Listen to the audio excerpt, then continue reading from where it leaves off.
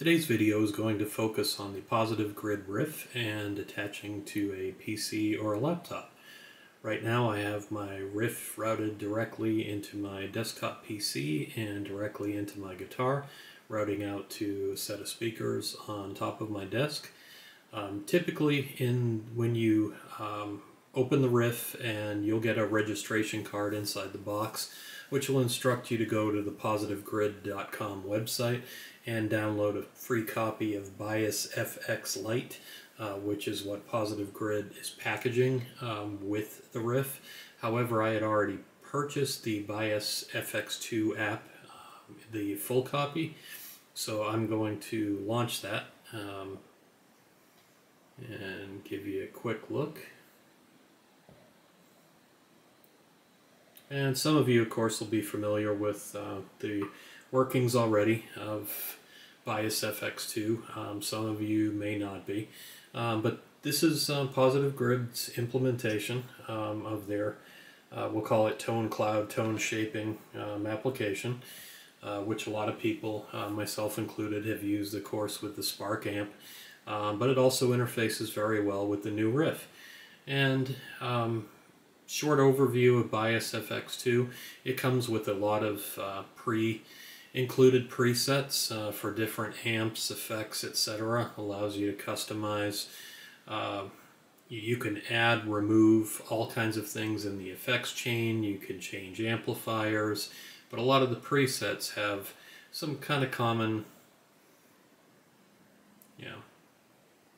essentially they're modeled after other amplifiers, but of course legally they can't use the names of the amplifier manufacturers. You can typically figure out what they're going for based on which one you select. Obviously that's going to be a matchless.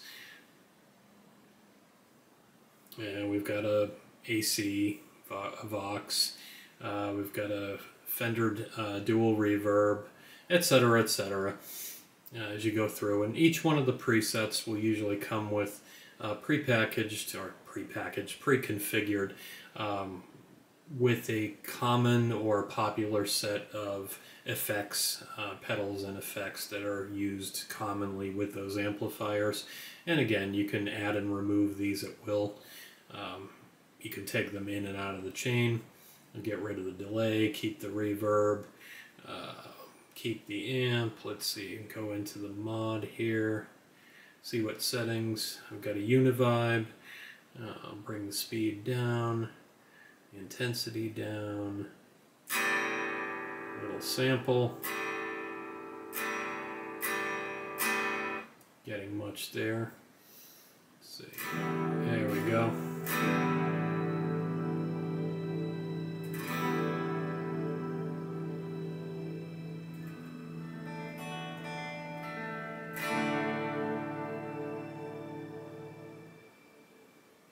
Cool little effect.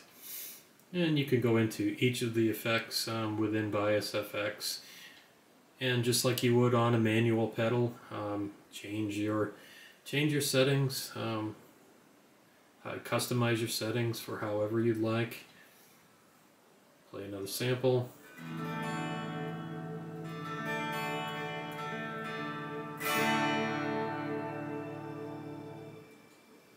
I can take the reverb out entirely. Get a much drier signal.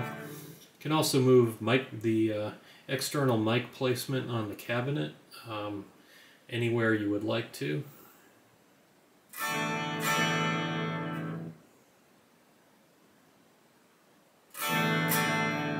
And you'll notice at times the tone will vary slightly.